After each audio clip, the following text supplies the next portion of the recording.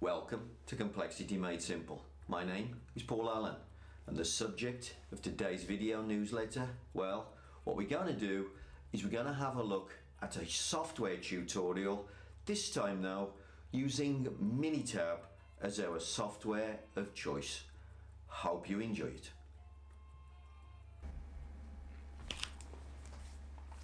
Okay, welcome to Complexity Made Simple, and welcome to another Minitab tutorial.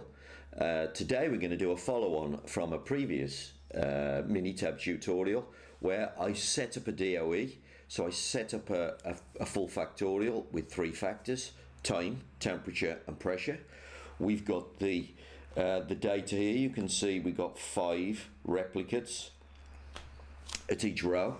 I've set the data up in a table because it's much easier to see that way what's going on. You can look across the row and you can make sure that all the numbers are nice and consistent. You can also check for typos.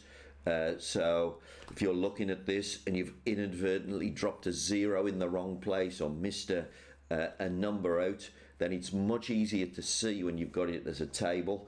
And because I've got it as a table, what I've then done is I've summarized up on the end, and I've calculated an average for the 5 replicates.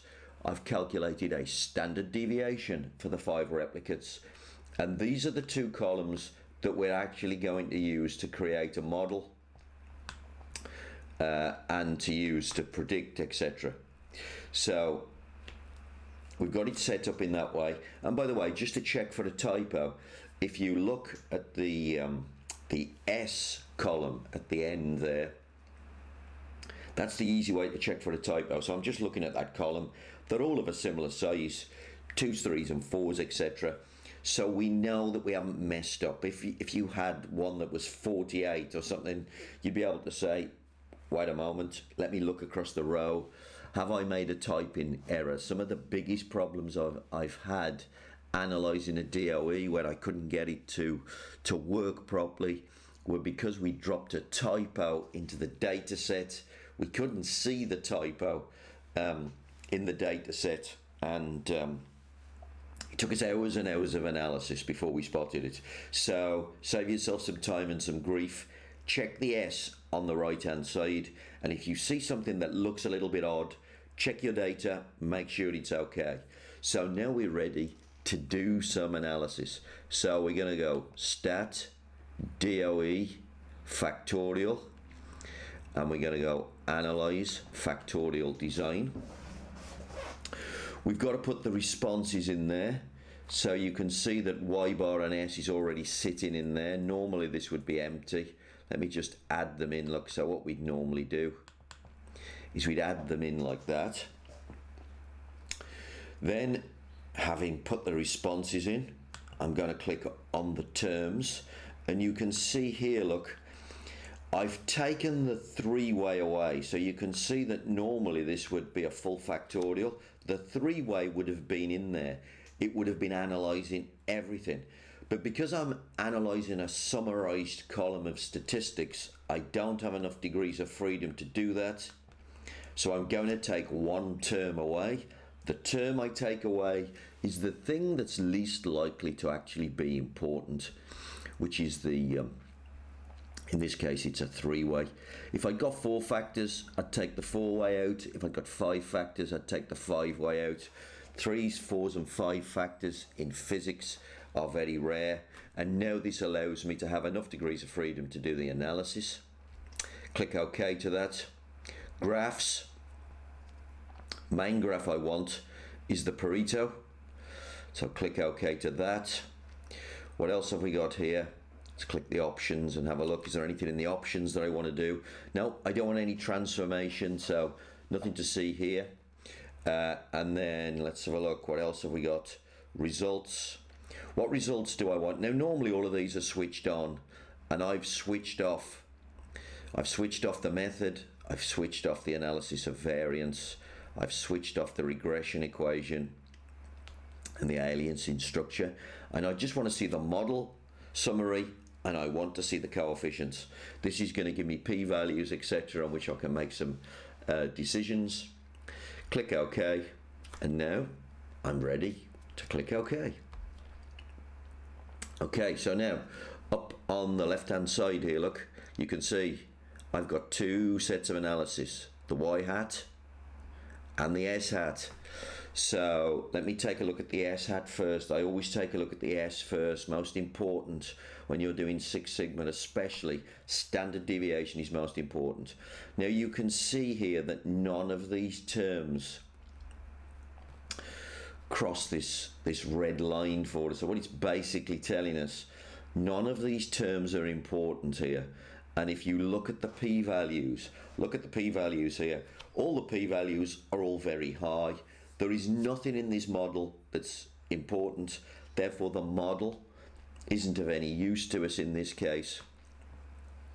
And so despite the fact that the R squared says 81%,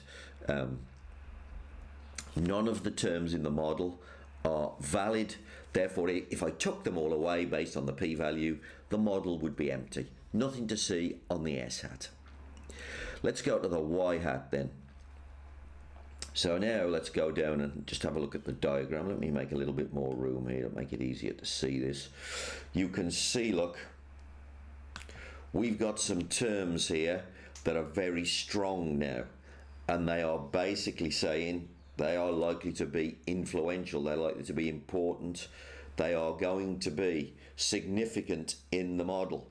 And sure enough, look, time in this case, look at the p-value, it's going to go below 0.05.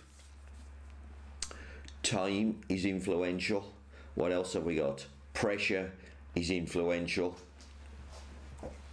You've also got the two-way time and temperature interaction there, which is very close to being significant.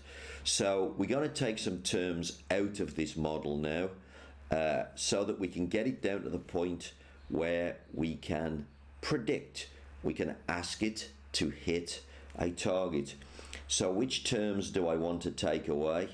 Well, I'm going to take away the time pressure interaction. I'm going to take away the temp pressure interaction, and I'm going to take away, let's have a look, I'm going to leave the time temperature in there. So I'm looking at the p-value, so I'm making a decision based on the p-value. So what I've got to do now, look, is go Stat DOE Factorial, Analyze Factorial Design. I can take away the S in this case because we know we don't want it to analyze the S. And then we need to say which terms are we going to take away. Are we going to take away the AB? And move that out of the way. Are we going to take away the AB, the AC, or the BC? And as I remember, I'm going to take the time pressure away, which is the AC interaction. Let me take the AC out because it wasn't strong enough. P-value was too high. I seem to remember I'm going to take the temperature pressure away, which is the BC interaction. That's got to go as well. Now I'm going to click OK, and I'm going to ask it to analyze again. So now look, I've got a new model. Time, it's got a low p-value. Pressure has a low p-value. But the time temperature interaction, that can go, that p-value, we can take it away. And at the same time, I can take the temperature away as well. So I'm going to take away the interaction plus B in this model. So I'm going to do this again. Stat, analyze the factorial design, terms, I can take the AB away, and now I can take temperature out as well. Click OK. And now we have the final model. So now we have the model, and we just have those two terms that we started with, that we saw first of all. which was time and pressure. They're the only things left in the model. And now we're going to use this model to try to hit a target. So in order to do a confirmation run, I'm going to try and hit some midpoint here. So let's have a look. I'm going to try and hit, I want to hit somewhere where I didn't go in the experiment. Normally what you do is you try and hit the center point. The confirmation point would be at the midpoints. So you'd want to put time at 7.5, temperature at 80, and pressure at 150, and confirm the midpoint. That would be a common way to do it. But I want to show you the optimizer. So I'm going to ask the optimizer to hit 95 using this model. So I'm going to go Stat DOE Factorial. And you can see response optimizer down here. And it says goal. We don't need to optimize S. Now the goal here for Y, we're going to ask it to hit a target, and I'm going to ask it to hit a target of 95. Let's have a look if there's anything I need to do during the setup. So it's saying to me, I'm going to hit the target. What's the importance? Now if I'd got two outputs here, I could of course weight the output, and therefore if it can't hit both outputs, I'd want it to hit one of them first and then compromise on the second one.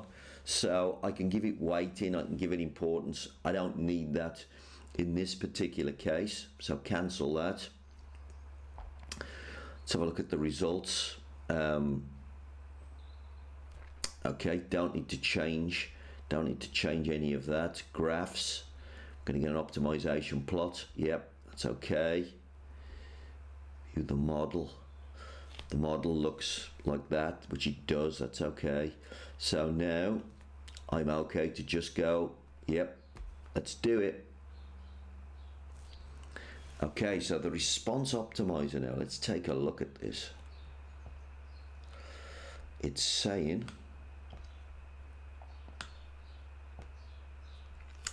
if I put time to 7.5 and I put pressure to 128, then I will hit 95 as predicted. And it gives me a confidence interval as well, so it tells me that I should be somewhere between these two figures. So if I hit somewhere between those two figures, what that's telling me is I've confirmed. What would I do next? What I would do next is go back to the machine, dial those two settings in, 7.5 and 128.3, and I would run some samples and I would see if I hit 95, and that would give me a confirmation run. And that, folks, is how to do some basic analysis with a full factorial. Very simple, creating a model, reduce the model down using the p-values, and once you've got the model reduced down using the p-values and you have a proper statistically significant model, what do you do next? You ask it to hit a target, you go back to the machine and you do a confirmation run. DOE using Minitab, a full factorial with an optimized analysis. Go and do a confirmation run. Okay, well, I hope you enjoyed that little tutorial on that subject. If you've got any questions about Minitab that you want me to help you with, or indeed any questions about Six Sigma at all, or indeed Lean, please drop me a message either in the comments below. Please subscribe also. But you can also leave me an email. If you send me an email on any question and you need a little bit of advice, I'm more than happy to help you out. And of course, if you want me to come and help you inside your factory fix a technical problem, please drop me a line. I hope to hear from you soon.